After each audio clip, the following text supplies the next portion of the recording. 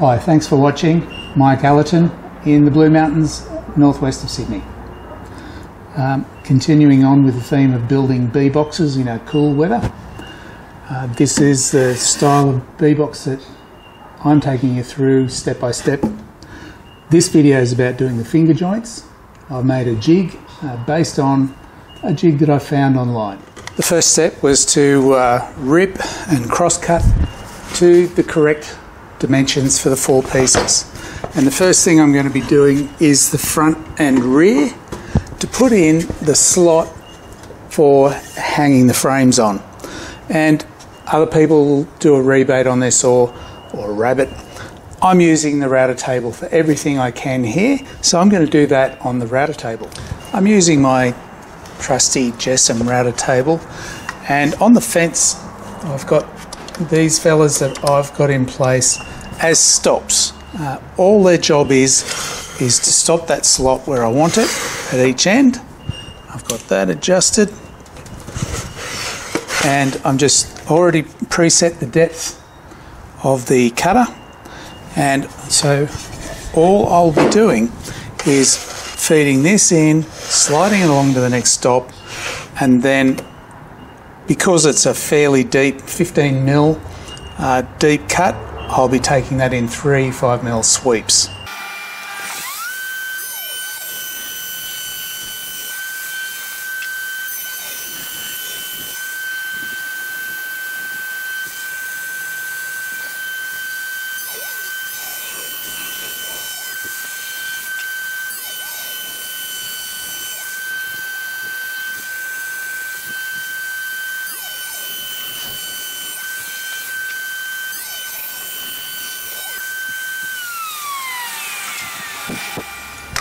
That's the finished ledge ready for hanging the frames, and that's how they'd go.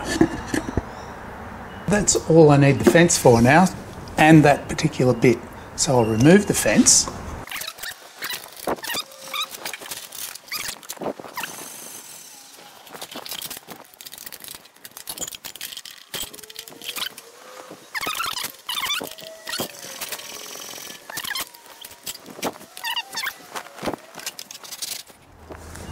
Now, I've based this jig on a design made by and published by a British guy called Steve Maskery, and he did that about 5 years ago, 2013, November or so.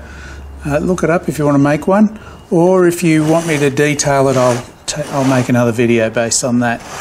What I like about this design is that it keeps the cutter out of fingers' reach most of the time, if not all of the time. It has dust extraction here that I connect up to the router hose, and so it keeps the job clean. And the difference with this one compared to Steve's is that I do all 4 boards at once, and it does a pretty snazzy job of that. So I'll show it to you in operation. I've set it up specifically for bee boxes doing the 22mm fingers.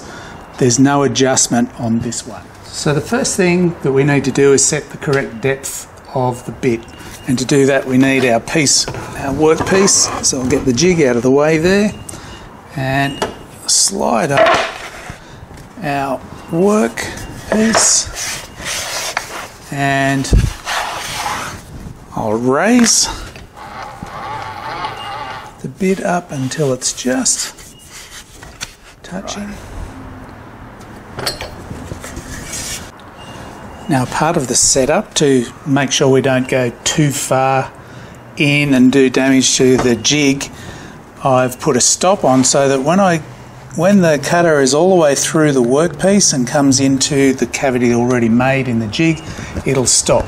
So I've got this stop here, and I've got the same thing at the reverse end. Now, with the front pieces first, and that'll get things started, I have them working from the bottom end first and the top with the faces, the outside faces, together. So we see on the outside here is what will be the inside of the box. I'll put it up against the finger guide, and I use my clamp to hold it together.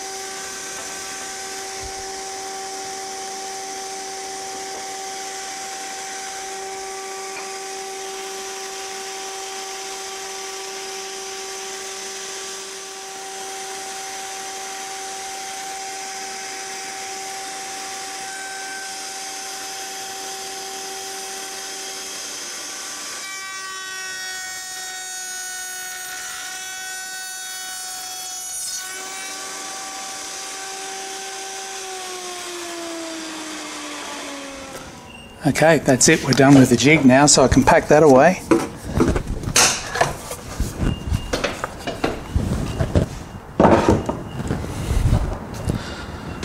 And I'll drop the cutter out of the way. And here we have. Essentially done in 2 operations. And I've adjusted these fairly tight. So we've got our outside. Now before I assemble these, my next things would be to put the handles on, as in a previous video, and also to do the laser engraving. I'll do the laser work in a different video just to see if anyone's interested. But they're all cut pretty cleanly. When you're doing all 4 at once, they're each other's backup. So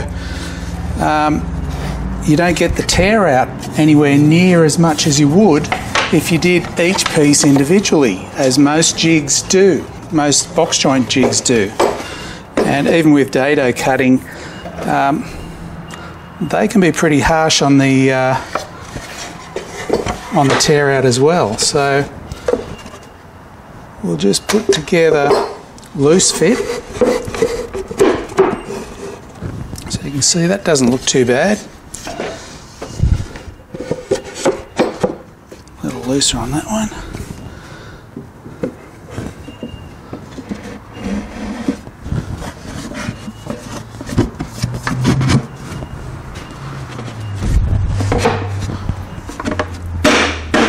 That's it. That's it, they're all together, nice finish. Snug, easy to go. I screw mine together with stainless screws. Thanks for watching. Any questions? Fire them below, I'll hit them up. If there's enough interest, make comment. If you want me to show you how to make that jig, I'll do a detailed one. Thanks. Cheers.